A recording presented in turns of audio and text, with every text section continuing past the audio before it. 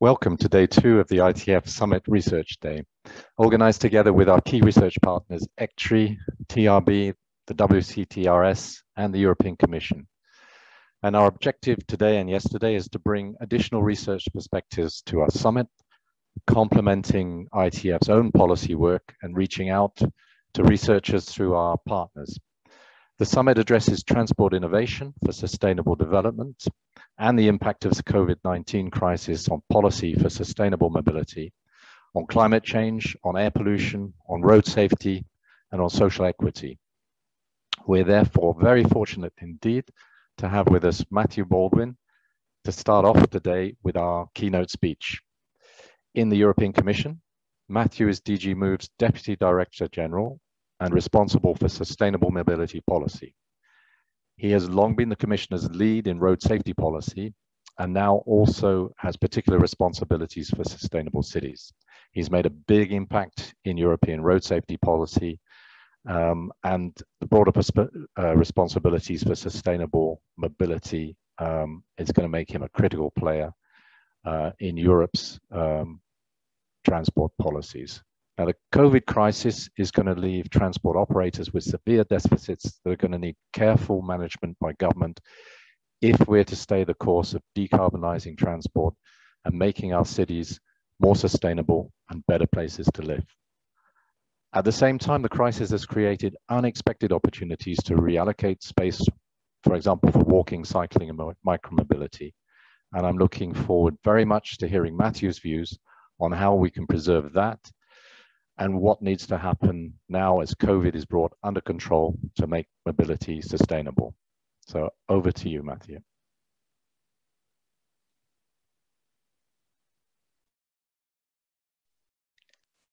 Sorry, Stephen, we just haven't got Matthew in yet.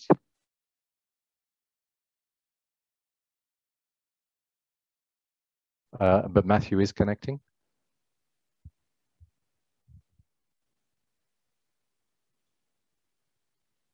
Yes, hello again. We do have some technical problems getting the connection with Matthew. So if you could hold on, and as soon as we have him, I might have to say some of the introduction again, but then we'll have him online as soon as we can.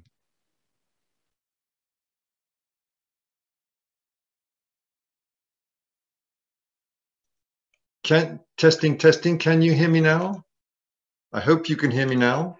Matthew, yes, we can hear you now. Yes, we can hear you. I'm very sorry. I've had amazing troubles coming into you. I do apologize for keeping you waiting. It's great to be with you. Okay, well, I gave a nice introduction. I did hear you, Stephen. Oh, you did. Perfect. So you can go. Great. It was such a nice introduction. I thought I died for a minute. Okay, well, this is better. It turns the Zoom platform into reality. We're definitely live. We're definitely talking to each other. So over to you now, Matthew. The floor is yours.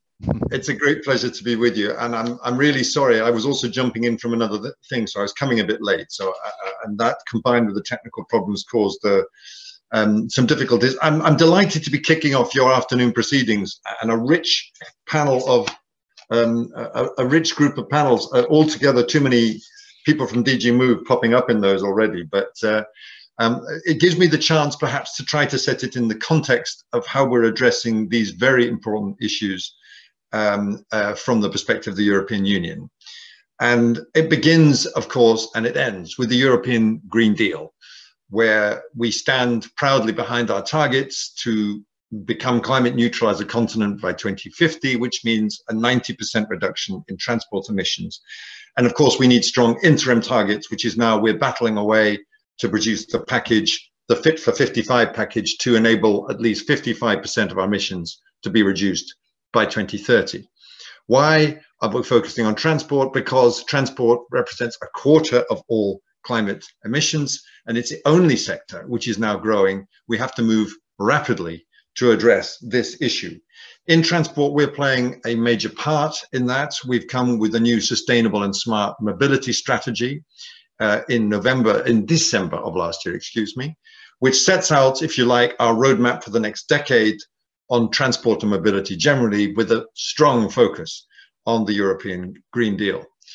in essence, we talk about three fundamental objectives. Firstly, the need for all modes to be sustainable. As you may know, in the past, we pushed hard to try to get modal shift, for example, to get our freight off the roads and onto rail and inland waterways. We're now saying that's not sufficient. All modes have got to deliver. But the second objective recognizes that some modes are going to take longer than others.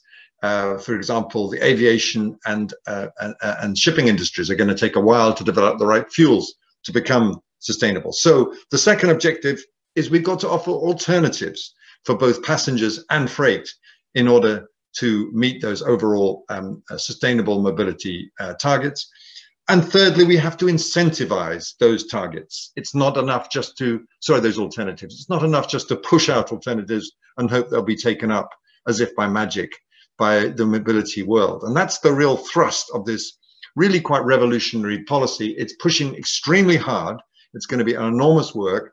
And the key to it is to ride the twin transitions, both the digital and the green transitions in that respect. The key element is a program approach. And one of the key things that we'll be doing during the course of this year is revising our plans for urban mobility. Again, we're increasingly an urban population. 70% of us live in cities. We expect that to rise to 80% by 2050. So what we do in terms of our mobility in cities is going to have a disproportionate effect on our ability to produce sustainable urban mobility, to produce safe urban mobility, and so on. It's going to be a very, very important vector. And so we are coming forward to revisions to our urban mobility package. It's going to be called the Urban Mobility Initiative. It'll come out probably in the last quarter of this year. And for the first time, we're looking at it perhaps including legislative elements, because we're increasingly seeing that these can bring a strong element to the picture. One of the ideas, for example, is to make sustainable urban mobility plans. Which we already have more than 1,000 across Europe, indeed across the world, with people in cities setting out how they're planning to make their mobility sustainable, to making those mandatory, particularly for the 400 or so cities of more than 100,000 population, which are on our comprehensive TEN-T network. So there are lots of ways we can start then to gather information, better information about cities and what they're doing in their urban mobility efforts. It's going to be an important package and we look forward to it. The last thing I just wanted to mention about how we're tackling these issues in Europe actually brings me back to research and innovation, which is going to be such an important theme for your overall conference this year at the ITF.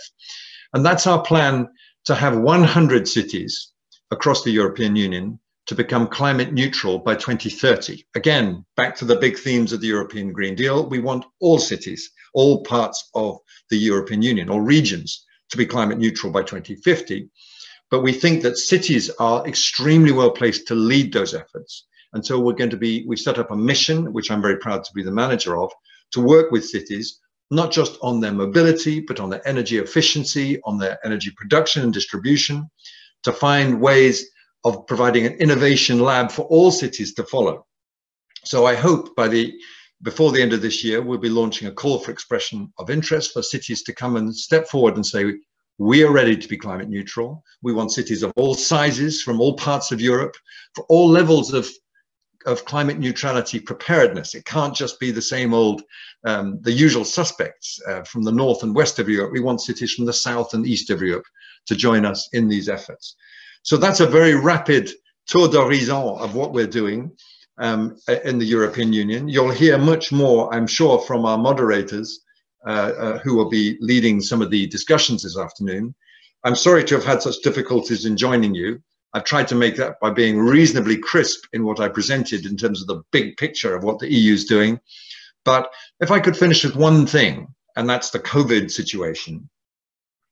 I think many people speculated when COVID hit us that in the EU we'd have to step back from some of these ambitions, that we'd have to say, okay, it's too ambitious right now to ask the economy, to ask society to make these great changes. Which is why I was intensely proud when President Ursula von der Leyen, in her State of the Union speech back in September, reiterated that we would not step back from tackling the European Green Deal. And the reasons she evinced were as follows. Some people want to go further and faster and pushing the European society to make these changes. Some people want to go slower, but the fact is we've tested and we've measured and we know we can deliver, particularly these 55% targets by 2030. This is not a moonshot, a pie in the sky attempt to deliver climate neutrality. We know we can do it, and we know we need those strong intermediate steps. So watch this space for a big package of measures coming out in July to deliver the Fit for 55 measures that we need, that 55% reduction by 2030. And mobility is going to play its full part in those efforts. Thank you, Stephen. Back to you, and looking forward to the discussion. Thank you very much indeed, Matthew. And it's extremely encouraging to hear that the balance is now shifting away from modal shift, getting all modes moving forward rapidly. The Sustainable Urban Mobility Program plans, making that mandatory, I think is a very strong move. They've proved extremely effective. I hope you'll also be assisting cities to actually make sure all parts of those plans are implementable and some of them don't get benignly or unbenignly neglected, which is happens to some extent. I mean, it's been very successful policy starting in France and covering across Europe, but I'm sure there's some things that still need to be ironed out in them. And then the goal of 100 cities climate neutral by 2030 is extremely ambitious, and it's going to be exciting to watch how that develops and how you manage it.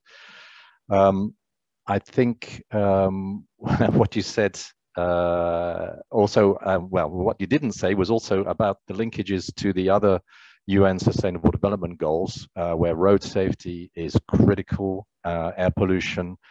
But the good news is that these all interact very synergistically, and I think we'll see gains on all fronts by pushing the climate agenda. So we'll be able to deliver on all fronts simultaneously. You have 1 minute. Thank you for reminding me of road safety, Stephen. You're quite right. Yeah, and of course you'll be speaking on road safety next week in the session that we have in the summit then. So that's excellent. If you want to say a couple of things, you need to click on your video and unmute yourself again, I think, Matthew. I hope that worked. Can you see my video again now?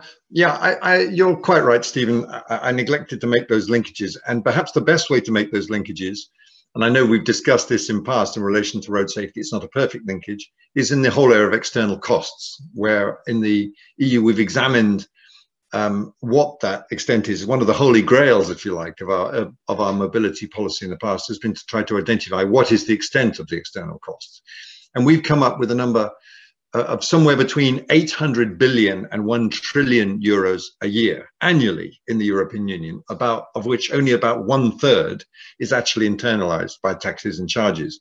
And what's fascinating, again, from an urban context, if you look at those different areas of external cost, it is the cost of deaths and injuries from road crashes. It is the cost of congestion, the cost of climate gases and air pollution and noise and habitat degradation. And if you put those things together, you realize just how big a challenge we face, but also if we're ready to do things like reduce our dependence on the privately owned, conventionally fueled car in cities, we can make real strides to addressing them. I know on road safety, it's an imperfect measure because it implies that there's some sort of correct number of deaths and injuries that we're going to aim at. And the only correct number of deaths and injuries is 0. But in terms of trying to actually put a true economic cost on deaths and serious injuries, as well as the terrible emotional blight that it poses on families, is, I think, a valuable step forward. And this has been a key tool for us in identifying the needs to establish policies which tackle a number of different objectives, which is really what the external costs exercise is all about. Thanks again for having this chance to add those few words. Thank you very much indeed, Matthew. And timing's perfect. We're now 1 minute from the parallel sessions. So I'd like to thank you again, Matthew. That was an extremely useful starting point for us over the next day. And I'll tell you how to join the parallel sessions. But first, I'd like to thank our moderators. We certainly don't have too many people from the European Commission. It's you can never have too many, Stephen. Torsten Klimke and Robert Missen with us to moderate the next 2 parallel sessions. So thank you to both of you. And to join the sessions, you need to make the 2 clicks. You need to go back up into the top left and click on the timeline, not your browser's back arrow, but the timeline just below it. And when you click on that, you'll go back to the program and be able to click on the parallel session that you would like to join. So see you in a couple of minutes in one of the parallel sessions. And thank you so much again, Matthew.